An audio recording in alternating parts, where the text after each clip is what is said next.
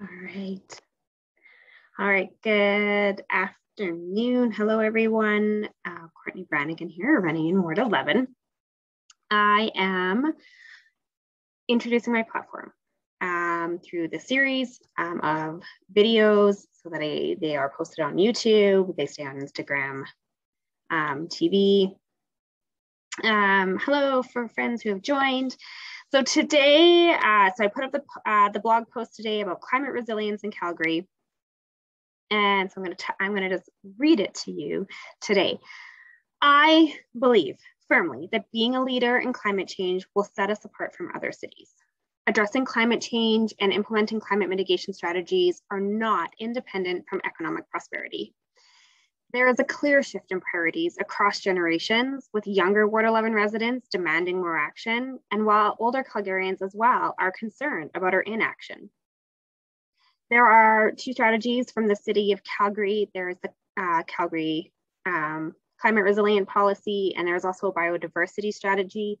On YouTube, I will link to those. If you head to the website, you can take a look at those on the blog. Today at council, I don't think it's passed. I haven't seen on the Twitter feed yet, but it was passed at Parties and Finance Committee for the city to adopt a program called the Clean Energy Improvement Program.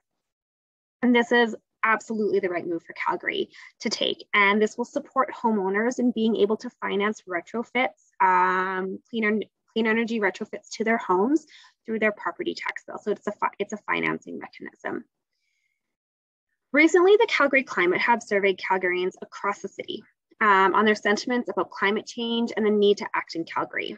There is a full data set available through their website, as well as candidate responses to their climate questions, which I did answer, and so you can get those. That's again on the Calgary Climate Hub website.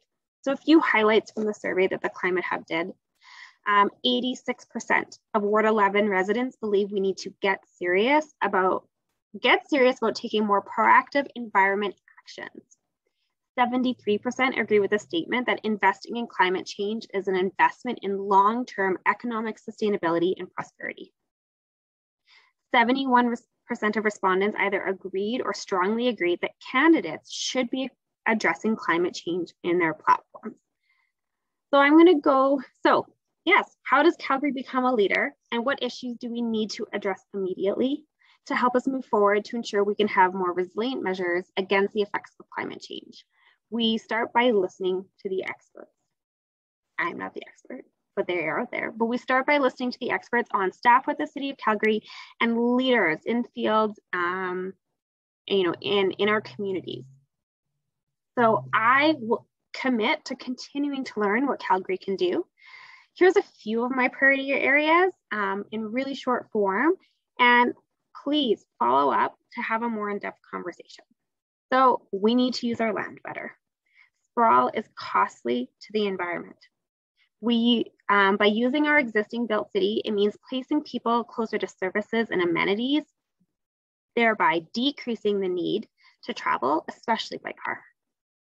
Speaking of roads, we need to build infrastructure that supports active transportation, like walking and cycling. And our transit service must also give people timely access to school, work, and leisure. I have this, it's not my idea, someone else has come up with it, but I want to champion it. The sides of our roads, so like our major arterial roads, Deerfoot, Glenmore, Crowchild, like you name it, they require a lot of maintenance through mowing. The grass that we plant here, that we spray seed, that is not Alberta friendly grass. That's just like, it's garbage. We'll just call it garbage. So I believe we should be naturalizing our boulevards and our green spaces adjacent to these arterial roads, requiring less mowing, doing both shrub and tree planting along with naturalized pollinator species for better carbon capture and to better, support pollinators. We have an abundance of green space in Calgary, and we can convert some of those spaces for urban agriculture. This can support vulnerable Calgarians who often lack the means to access fresh fruits and vegetables. And community gardens also become valuable social hubs, which strengthen neighborhoods. In our park spaces, our focus should be on perennial species which support native wildlife and pollinators. This will decrease our need for watering. It can, and then I will also say we need to build out our urban tree canopy, and that continues to be a priority for Calgary. While established trees take water, or while establishing trees, it does take water, but once they're settled, they help to keep the ground and the air cool around them, and that is further reduces the need for watering of lawns and green spaces. And we know also during climate heat events, that shade is really critical for people and for animals. Due to our population growth and the decreasing availability of fresh glacial water, Calgary needs to be serious about decreasing our water usage. So there was a report released in May of 2019. I'm not sure what the update on is on that, but that by 2036, Calgary will reach its peak water usage limit. So that means how much water we can draw off of our water sources. There are multiple communities which also rely on the same water sources further downstream who are also suffering from increased climate events like the heat dome.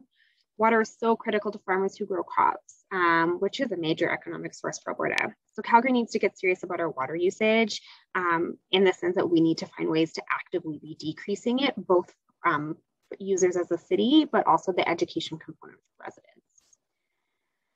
With both hot summers and cold winters, Calgary is a really unique location to develop building materials that insulate against both the heat and the cold. Calgary could be a hub for the advancement of building materials if that economy is challenged to improve.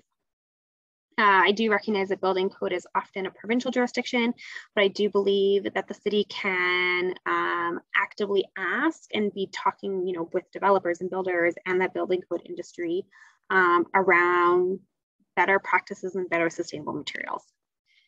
So we can improve the efficiency of city-owned buildings and partner with civic organizations. That should be top of mind. Retrofits support the economy. Solar, the most obvious choice. So I would encourage the city to make green certification a standard for any partner buildings, like the new event center. And I believe that we can make solar part of the new Green Line strategy. So there's also been progress on the extended producer responsibility, and Calgary should continue to move this forward. So the extended producer responsibility is ensuring that those responsible for the packaging are actually paying for the recycling or disposal of those materials rather than the cost being transferred to the municipality, therefore the consumer. So these are just a few of the things we can do to make Calgary more climate resilient. Most importantly, we need to educate Calgarians on the benefits of climate mitigation strategies and how work we do in this area will improve our lives socially and economically. Advising Calgarians of federal and provincial programs should always also be part of our commitment to informing residents about how to make their own homes and businesses more efficient. The federal government has released a program. I don't know that anybody knows about it. So we'll see what that program is after September 20th, I guess. So that all said, forward-thinking cities attract the best companies and the best talent. For Calgary to prosper, we cannot ignore how our climate action must be part of our economic recovery. I know that I have 40 to 50 years left on this planet, hopefully. And I want to, all things going well, I want to be able to enjoy our city with clean air and fresh water for all of those years. And I want my families to have that. And I want your families to have that. That is so important to me. So let's continue to move forward. Let's continue to embrace the work that has already been done. The biodiversity strategy needs renewing. So let's make sure that that becomes a council priority, October, November onwards. And let's lead in this area. Let's strive for that. That is like the condensed platform version. There is a whole lot more thought around each of those statements. So I encourage you to reach out, have a conversation, tell me what you know about it. I would really appreciate that. Have a conversation with me about what your ideas are, how Calgary can be more climate resilient and climate sustainable. And let's build a better, brighter future together.